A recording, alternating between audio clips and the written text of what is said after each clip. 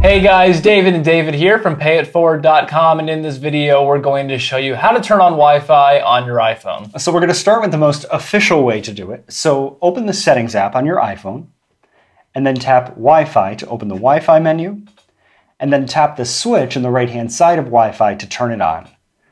Your iPhone will turn on Wi-Fi, you'll be able to tap on the network you want to connect to, and your iPhone should connect. Right.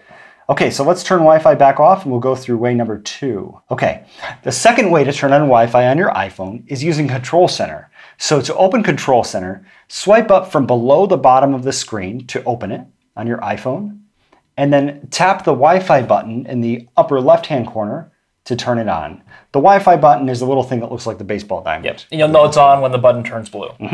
So Wi-Fi is back on, and let's turn it off. Or actually, you can leave yours on, because I'm just going to show them the easy way to do it. Right on. So the third way to turn on Wi-Fi is simple, and I'm just going to show you how to do it real quick.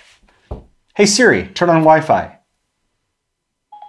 Okay, I turned on Wi-Fi. There you go. Thanks, Siri. So that's how you turn on Wi-Fi on your iPhone. Thank you for watching this video. If you found it helpful, give it a thumbs up, and don't forget to subscribe to this channel for more iPhone tips.